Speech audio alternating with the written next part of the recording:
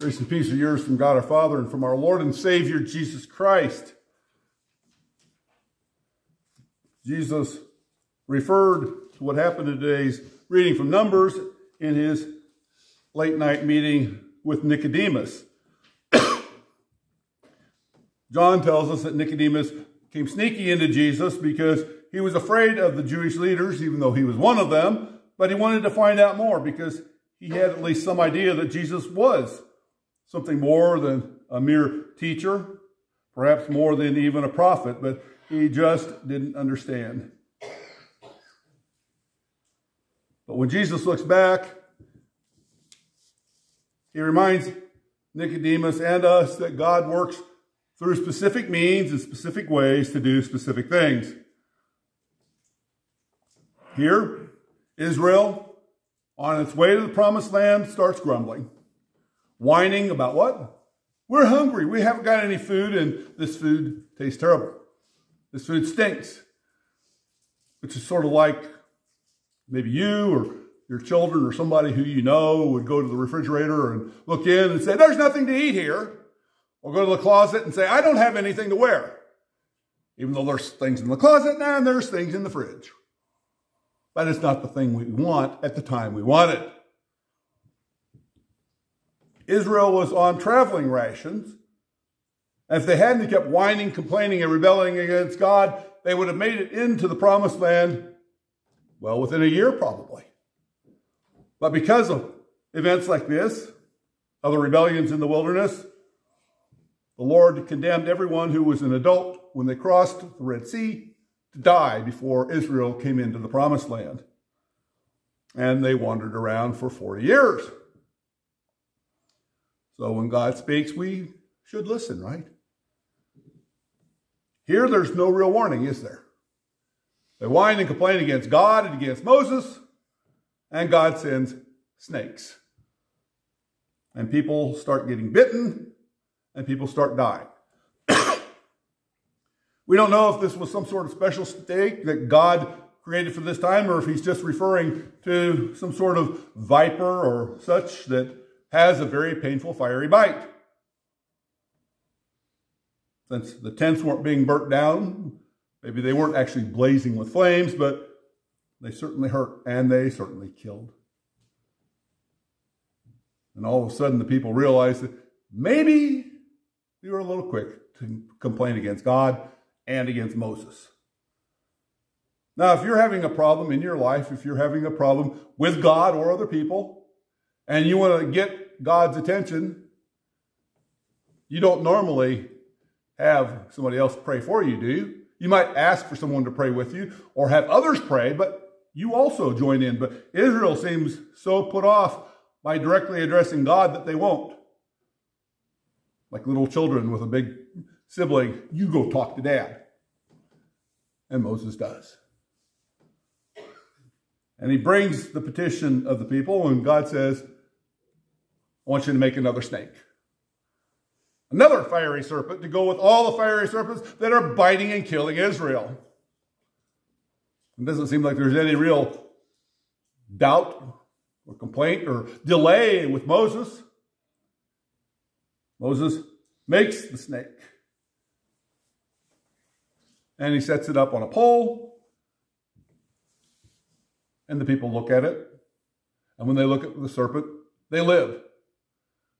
That's all the faith they need to have their prayer for salvation answered. Look at the snake.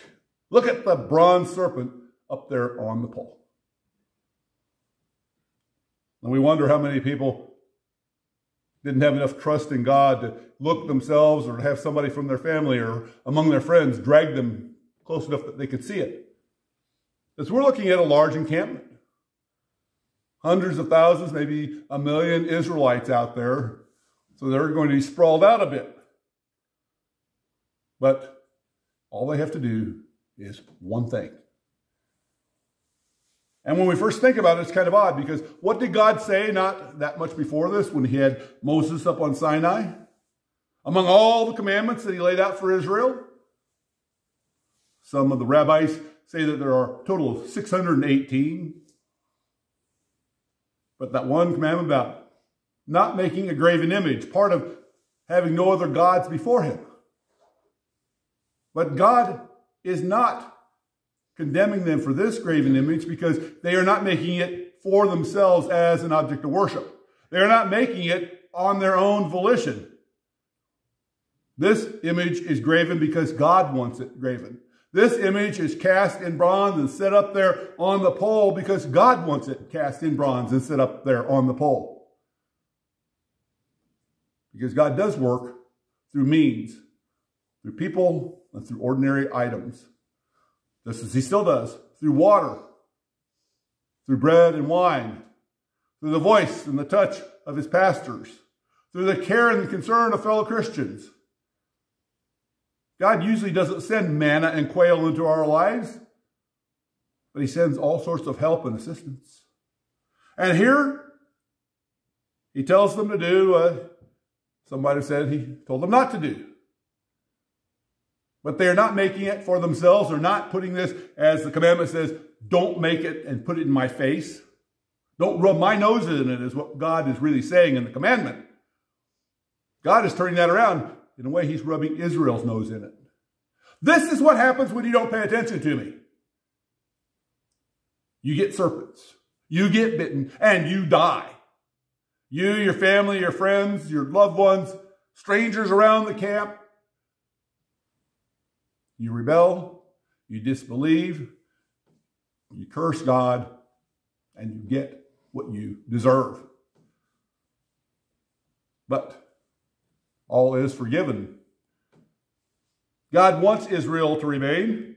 God wants them to stay as his people because he has plans for them over and above them crossing the Jordan, over and above them occupying the land that he promised. He has plans for them because out of them is going to come the one who's then talking to Nicodemus in today's gospel.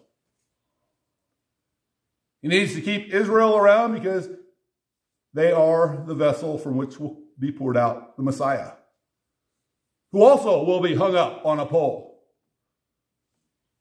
Unlike the brazen serpent, though, which felt nothing, which just was hanging there, a still object, Jesus was flesh and blood human.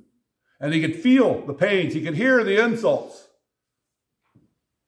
And in some ways, what the people are doing to Jesus around the cross, what they were doing already in his trial, and sometimes even before that, is akin to what Israel's doing. They're rejecting God and his rule, and his love and care and concern for them. They're turning their backs on the God who promised that he would send a Savior out of Israel, and are trying to make things fit their idea of what God is and what he should be doing. Not content with what Jesus is offering any more than Israel is content with what Moses is offering.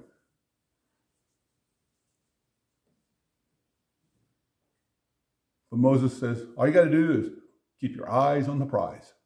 One thing only, and you will not die, and that is, look at that snake. God also calls you to keep your eyes on the prize.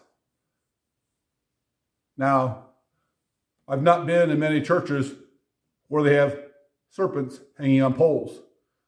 There are some sects in the United States where they handle rattlesnakes and the like during their worship, but that's not what God calls us to do. God calls us to pay attention to his word, to pay attention to his son, and to look at Jesus and live. To look at Jesus through the eyes of faith. Just as Israel, if they look in faith at that bronze serpent, did not die. When you look at Jesus through the eyes of faith, when you remember him suffering and dying on the cross for you, when you come to his altar with thanksgiving, receiving his body and blood given and shed for you, God guarantees that you will live. That you will live eternally. That whatever the stains and the sin and the doubt and the worries, the shame, the denials, all the things that we're talking about here in Paul's epistle, all forgiven, all covered over, all taken away. Keep your eyes on the prize. There's a lot of things you can do in life. There's a lot of things that you probably should do in life, but there's one thing that you must do. That is trust that Jesus forgives all of your sin. That his sacrifice on the cross was absolutely all you need to live forever. You don't know how your end will finally come. Probably not a fiery serpent, but we never know. But you can guarantee without any doubt that your end is not complete and absolute when you die in Christ. You will be kept in him throughout all your days on earth. You will be kept in him through your sleep of death, and you will be kept with him forever in the resurrection. There's a lot of different ways you can worship and respond, but you can't worship and respond correctly if you aren't doing this one thing, keeping your eyes on the prize, which is Christ Jesus. Don't look away. Don't turn and follow that whim or that enticement, but follow Jesus. Stay with him as he stays with you. Because even as we look toward Christ, as our gradual says, the one who created and sustains and completes our faith, so also Christ looks to us and focuses attention on us and sends his Spirit to us and intercedes with his Father for us. Covers us over with his righteousness and lives within us through his Holy Spirit. Jesus is more focused on you than you will ever be on him until you are raised up incorruptible on the last day. But he's not telling you to be perfect. He's telling you to be forgiven. He's not telling you you got to do everything because you can't. He's telling you you must do this one thing. You must believe that the Son of God came down to suffer and die for you. That as Moses raised the serpent, so also sinners raised the Christ. But the serpent's now gone. We see that it was kept by Israel for centuries, but it was finally destroyed in one of the reforms because the people were going to worship it. Not understanding that it was not the serpent, but it was the God who sent it. We don't worship images, pictures, graven, painted, or whatever else, but we worship the one they represent. There is nothing wrong with those physical pictures in front of us as long as the spiritual picture is clear.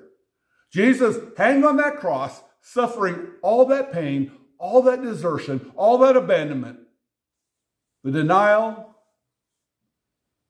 the sale to wicked people, so that you could live with him. And while you still live, to live for him. Living those good works that God created beforehand for you to do. Not because you're going to earn God's salvation, but because when you see Jesus clearly, you see people around you clearly who need God's love that you can apply, that you can bring, that you can give.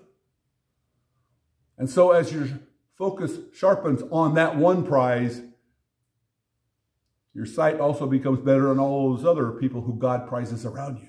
And the opportunity to serve them and to love them with even a fraction of how God serves and loves you is there. So keep your eyes on the prize because Jesus will not take his eyes off of you. Focus on the one who saved you because he is focused on delivering you through this life into life everlasting. Because as you realize that Christ Jesus is the prize that you should focus on, that will save you, that will take death away from you, remember that you are the prize that Jesus competed for and won. You're the one he valued. You're the one he treasured. And you're the one he suffered and died to save. So as we keep our eyes on that prize, and Christ keeps his eyes on us, his prize, we know that we will live with him now and forevermore. In the name of Jesus, our crucified and risen Lord and Savior. Amen.